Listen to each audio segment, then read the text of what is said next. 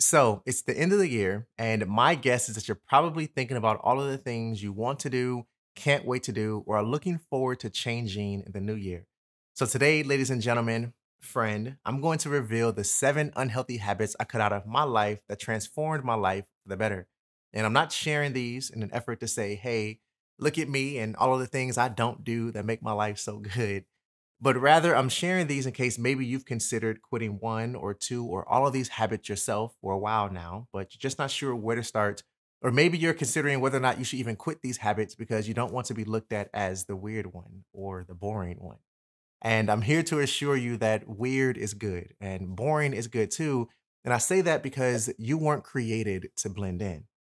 And if people you know, whether they're in your circle or not, are participating in or engaging with particular habits that you don't vibe with or feel are serving you in the best way, then you should give yourself permission to quit. You should cut those habits out of your life because you want to, point blank, period.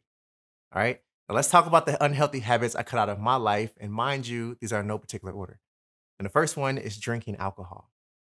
Now, the last drink I had was a complimentary celebratory beer. My wife and I drank after we ran the Chicago Bears 5K in 2019.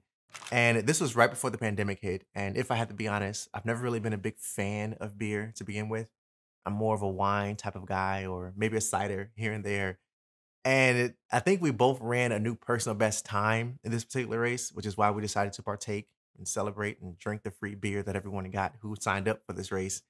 But the reason I decided to cut alcohol out of my life is because I've reached a point in my life where I said, hey, I want to make sure that everything that I am feeding my body is the best things possible to help me live a healthy and strong life, to help me have a healthy and strong body. Now, I know for me, alcohol is not going to help me achieve that. And I say that because I have a personal goal in my life where I want to be able to run a 5K, a 10K, a half marathon, a full marathon when I'm 40, 50, 60 years old. I want to be able to do push ups and pull ups and just go running for fun or do some squats. I want to be able to roll around on the floor and wrestle with my son and my grandkids. I want to be able to do all of these things without being in pain or hurting afterwards, right? And in order for me to be able to do those things when I'm 30, 40, 50, 60 years old, I know that I have to take care of my body now. In order to take care of my body now, I have to make sure I'm being active. I'm working out, I'm training my body. And I also have to make sure that I'm being mindful of what I'm feeding my body. And for me, like I said, alcohol is not something I want to feed my body because I know it's not going to help me. I feel it's not going to help me achieve those goals that I have. Unconscious eating habits. Now, I've always been someone who's been pretty mindful of what I eat. I've never really been a big junk food type of person. I'm not a fan of cake. I'm not a big fan of ice cream. I'm a fan of some candy, but not all candy. I've never really partaked in those things as a kid. I just wasn't a fan of it. So I've always been mindful of what I ate. However, for the last 5 years or so, my wife and I have been vegan and we love the vegan diet. We love the vegan lifestyle. And I'm not saying this to convince you that you need to change your diet to a vegan diet. I'm not saying that. What I am saying is that I want you to be extremely conscious of what you're feeding your body. And this goes back to the point I just made where I said, I want to make sure that I'm feeding my body the best things possible to have a healthy and strong body. And for me, my wife and I decided to transition to a vegan diet. Now, to be honest with you, going vegan was my wife's idea. And we were dating at the time. When she brought it to my attention, I was like, what? Are you crazy? Vegan? That means I can't eat chicken. I can't have steak. I can't have turkey. I was a big fan of turkey burgers, by the way. I can't eat turkey burgers. Like, what are you talking about? I got to cut all that out.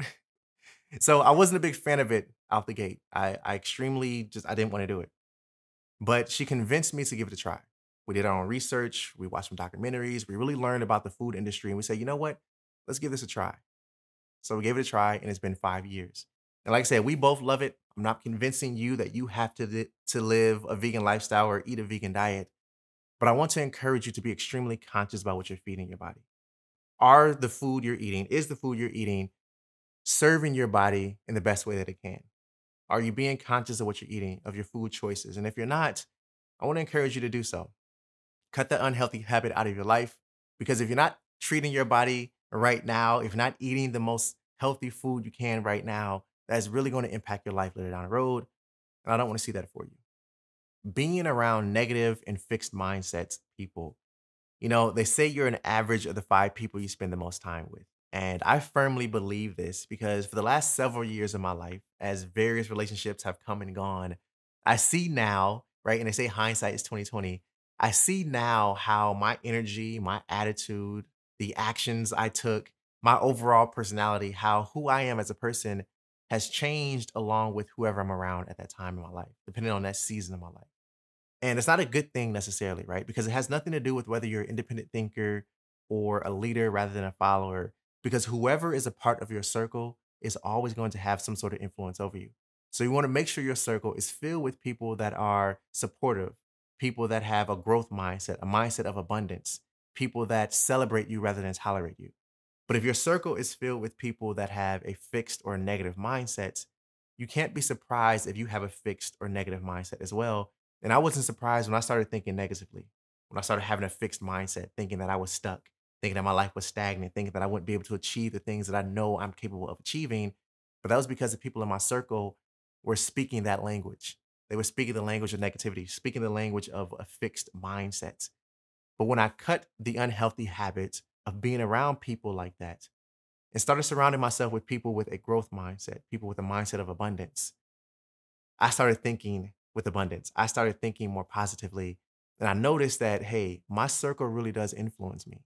And if I want my life to reflect a certain way, or if I want to achieve the things that I know I want to achieve in my life, I got to make sure that my circle is also on that same wavelength. I have to make sure that my circle is thinking the same way, is living the same way, is breathing the same oxygen I'm breathing. And if they're not, then I can't be surprised when my life takes a turn in a direction I don't want it to go. Consuming media that did not add value to my life.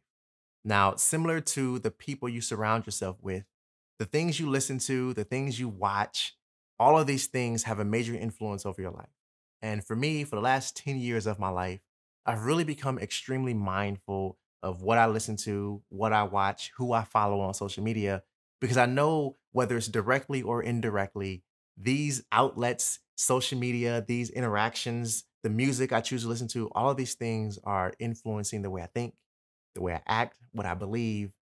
And I know for me that I want to live a very intentional and a very purposeful life.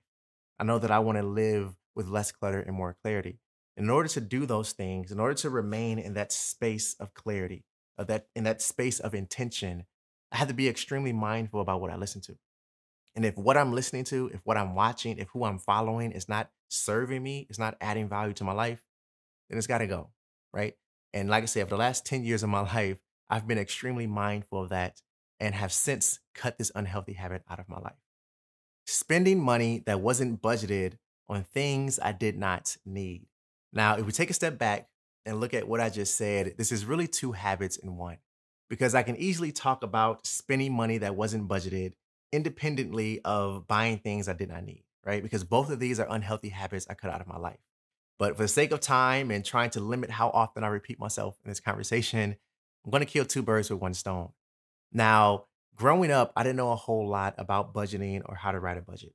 I did know, however, how to balance a checkbook, and I understood the idea and the concept of living on less than you make and then trying to save whatever you could at the end of the month.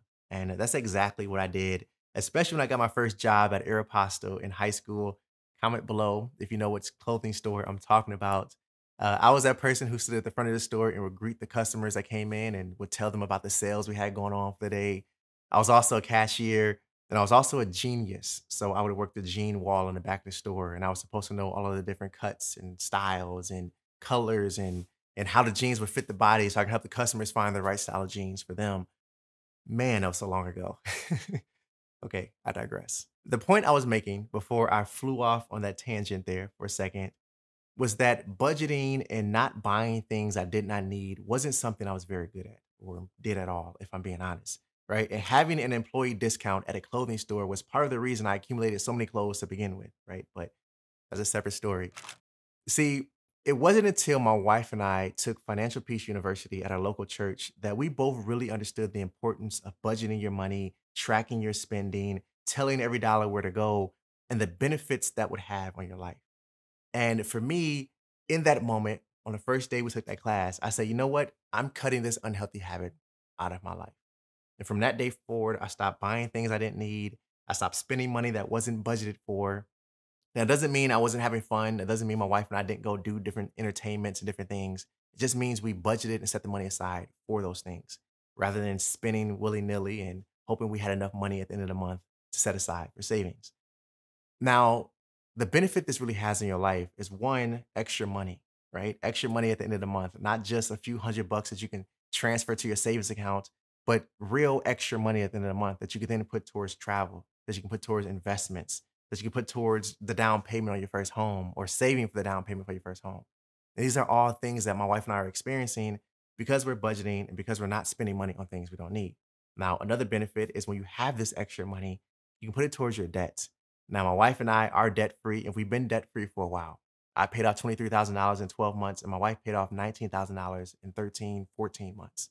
Now, this wasn't easy. It took some major sacrifice for us to do this, but we knew that, hey, if we stop spending money that's not budgeted for on things we don't need, and if we take that extra money and throw it on our debts, now once we're in the clear and we're debt free and we're not buying things we don't need and spending money that's not budgeted, we will have so much extra money at the end of the month that we can not only transfer some to our savings account, but we can also transfer some to our individual retirement accounts. We could transfer some to our savings fund for traveling. We could transfer some to our son's investment account. All of these different things that we're doing because we've decided to cut the unhealthy habit out of our life, spending money that wasn't budgeted for on things we don't need. Because if you're not being mindful of this, you will be very, very, very surprised with how much money you're wasting every week and every month on things you don't need.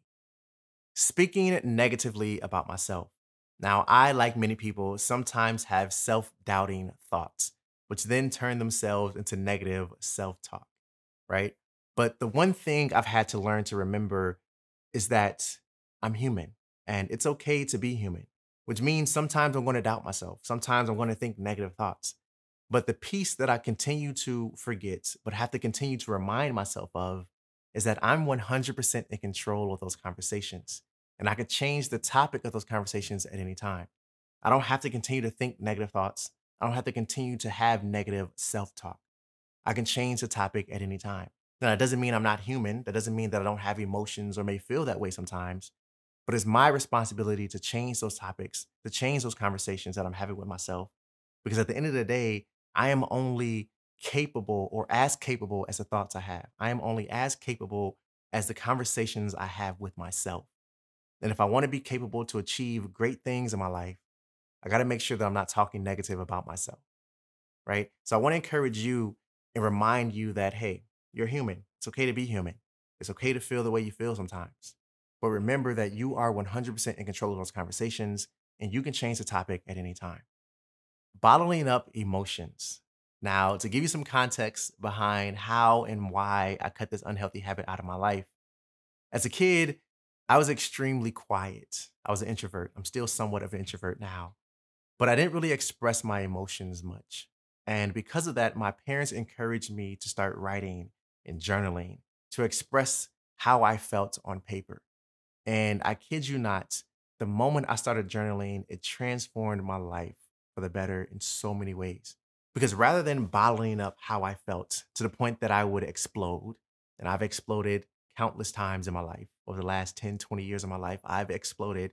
I've had mental breakdowns and burnouts because when you hold on to all of your emotions and feel like you can't express them, that takes a toll on you.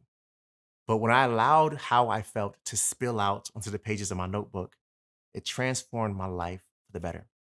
Now, sometimes I would go back and read the emotions I would write down, and other times I wouldn't. Now, for me, journaling wasn't always writing in a notebook. Sometimes it was poetry. Lots of the times it was poetry. And not sometimes the poems I would write would be for myself. And sometimes the poems I wrote, I would perform at open mics. Now, now I can't expect everyone to do that, but that worked for me and it helped me no longer bottle up my emotions. So I want to encourage you, if you're someone who bottles up your emotions, who holds on, who internalizes a lot of things, I really want to encourage you to find a way to express those, whether it's through journaling or through writing poetry like I did, or whether it's through conversation with a professional. Whatever works for you, I want to encourage you to find that outlet because internalizing everything, bottling up those emotions is very unhealthy and it will take a toll on you emotionally, mentally, physically, and I don't want to see you wear yourself down. I don't want to see you wear yourself down. I hope this conversation was helpful. I hope you seeing that I cut many unhealthy habits out of my life is encouraging you to cut the unhealthy habits out of your life. And again, remember, weird is good and boring is good too. Remember, you weren't created to blend in. And if you want to cut these unhealthy habits out of your life, whatever they are for you, cut them out of your life. It will transform your life for the better. Keep growing, keep learning on your journey, friend, and always remember to stay true to you. I'll see you in the next one. Peace.